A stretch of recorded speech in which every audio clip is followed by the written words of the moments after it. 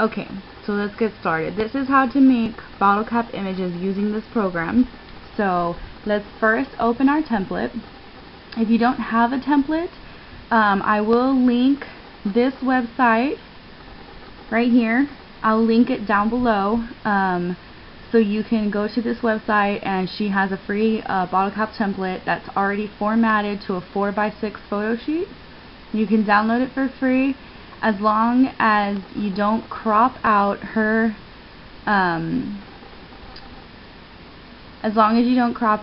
signature, which is right here at the bottom. You are allowed to use her sheet.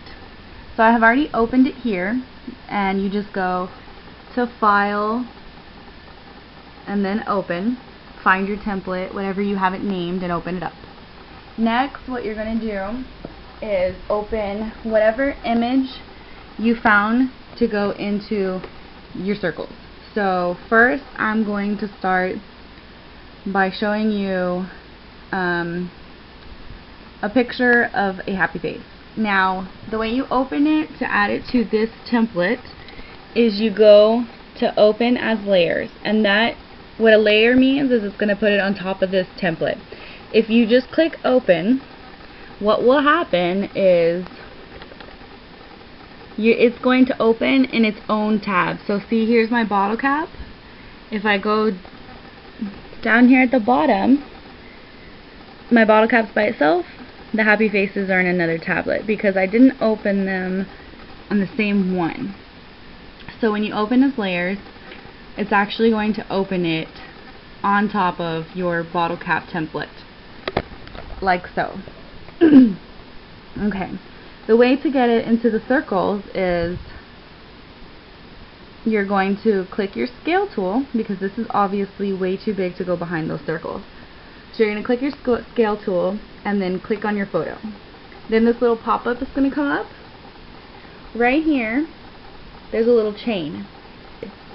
When it's linked together, you can click the corner here and actually just drag it, and it will stay in proportion.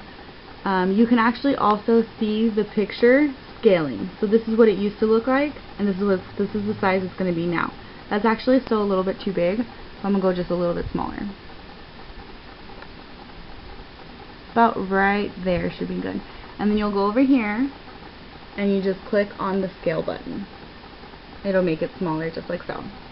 Now, to put it actually behind the circles, you go over here and you click your move tool. You move your image, and then you go over here to this other toolbar that opened up as well. This already opens automatically, and right here where it says happy face, I'm going to put that right under the bottle cap template. And when you do that, let me undo it to show you again. When you do that, your image will automatically go behind, like so. Then you can just adjust as you need. And that one is completed. To make your own and pick your own background, what you need to do first is find a background. So I'm going to go ahead and open the background that I would like. And I'm going to make sure to scale that background, because that's way too big. And it's probably still going to be a little bit too big. I'm probably going to have to rescale it.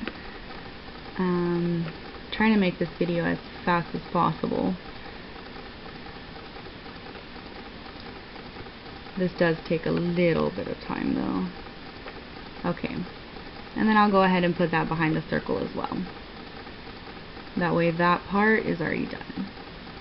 Okay, if you ever get something like this, where you can see the other part, but you already have your design exactly where you want it right there, what you can do is you can easily come over here to your eraser tool, and then go back over here and just erase whatever part of the image actually went into another circle.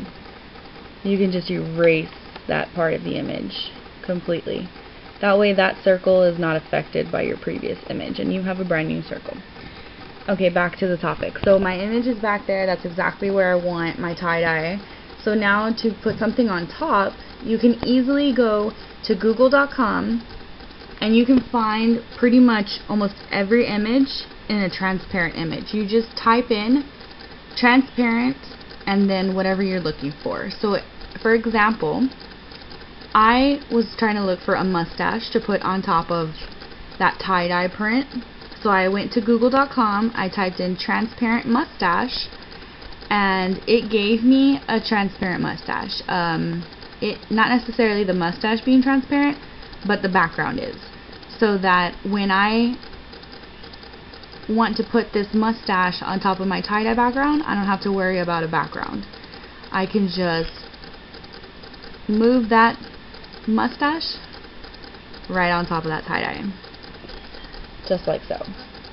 Because it already comes with a transparent background. That's how I got it from Google. That's how I downloaded it. I'm actually going to make this just a little bit bigger.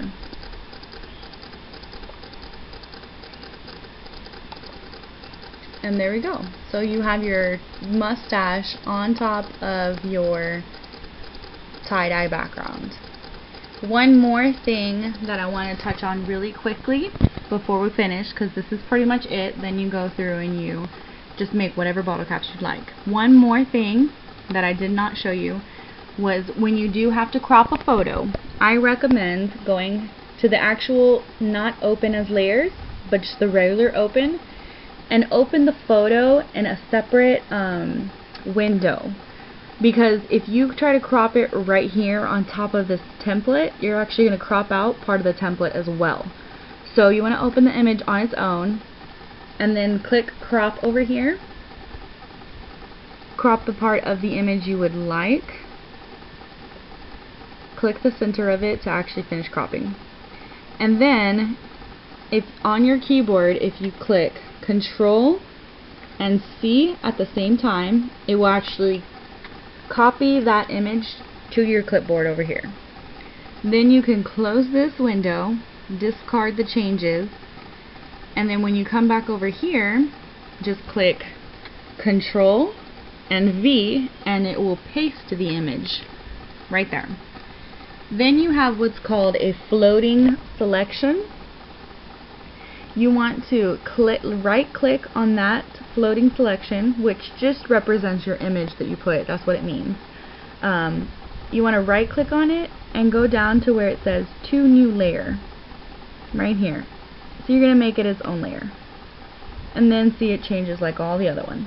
And then from there, all you have to do is always make sure that your bottle cap template is at the top of the list.